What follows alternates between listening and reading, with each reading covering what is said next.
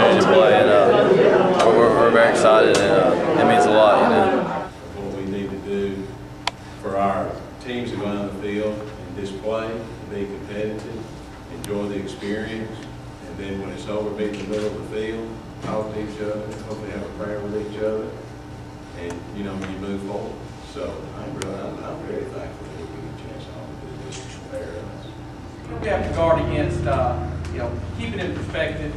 We want to play well, we want to be competitive, we want to play hard. Maybe some things we don't get to cover in you know, 3 weeks. You know, it's exciting. That's the thing, you know, this has been exciting. Since spring training, we've been talking about this. Our kids are so fired up about being involved in it and coming to Cramton Bowl and the TV and all that stuff. So, you know, that has been a plus for us because it's helped us in summer workouts and you know, we just can't put all our eggs in one basket. So, you know, we're going to keep it in perspective. And I know, especially when you play a program like Spain Park, and these are good matchups that, you know, you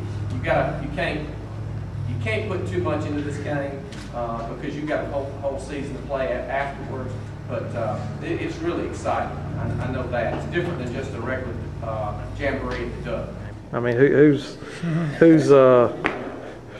is it the elder beating the younger? What do we got here? Whichever one scores the most points Friday night is going to win this game. That's right. But, you know, this game ain't changed. For us, I can tell you for us, it's the same thing we learned from Spence, and that's a team that can stop the other one from running the football, the team that can run the football and plays the soundest in the kicking game. It's been those 3 things since we were sophomores at RV. You sounded just like him. You sounded exactly like him. Exactly right. Well, good luck, guys. Thank you.